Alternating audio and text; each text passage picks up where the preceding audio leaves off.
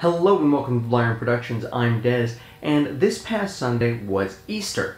And Easter, I found, is an interesting holiday because you have Christianity and the resurrection of Christ and all that, and this very major world religion combined with the Easter Bunny and Easter egg hunts and things like that, and this very marketable approach to the holiday. And so we've taken this very major world religion and combined it essentially with cute fuzzy animals. So I thought, today, why not do the same thing, but with old school mythology. So today we're going to be combining Norse mythology with cute animals. Alright, so we're going to jump here into the RD Games app once again. And this time, we're going to need to use the custom generator. I think we already have it set up quite nicely here. Norse gods, cute animals. Perfect. Custom generator, go.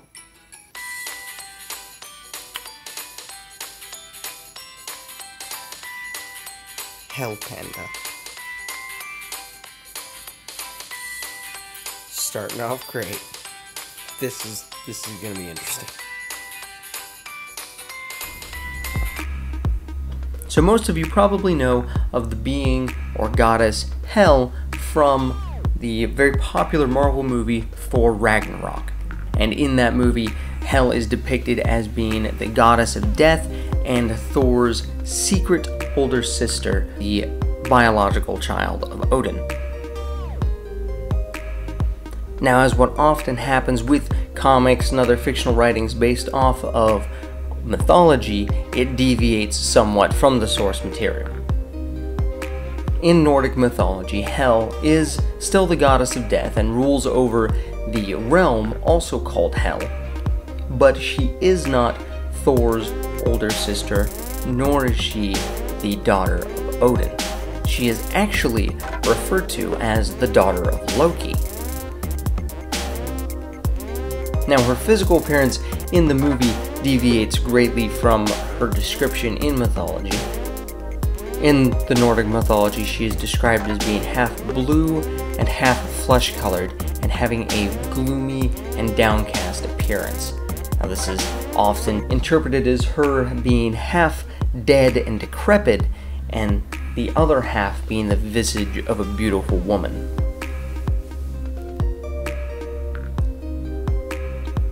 So this particular mashup came together really nicely. I knew I wanted to basically take some of the core elements of Hel, the goddess, and implement them onto a panda. And while I was looking up references for Hel, I came across this image by Hannah Beoving. I'm not sure I'm pronouncing that right, but I thought it was very cool and a very interesting approach to the look of Hel. I really liked how instead of having an actual dead face, she used very Celtic knot style designs to emulate the shape of a skull and that dead looking face, and I thought it looked very beautiful and very cool, and I wanted to implement that into my design for the Hel Panda.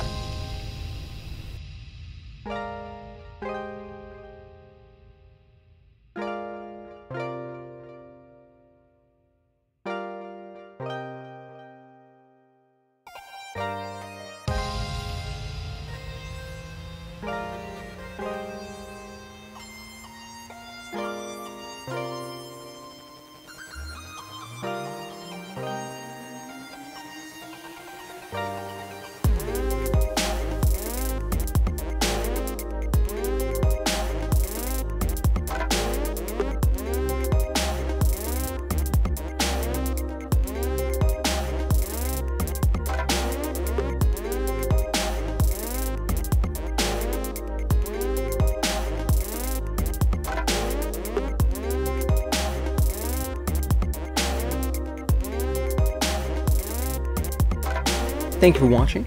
I hope you enjoyed this video. If you did, be sure to like it and subscribe to keep up with all my content. You can also follow me on Facebook, Instagram, and Twitter, and if you want to go the extra mile and really lend a lot of support, you can follow me on Patreon. Doing so really helps the channel to grow and also allows you access to exclusive content that you otherwise wouldn't be able to get to. Again, thank you for watching, and I hope to see you next week.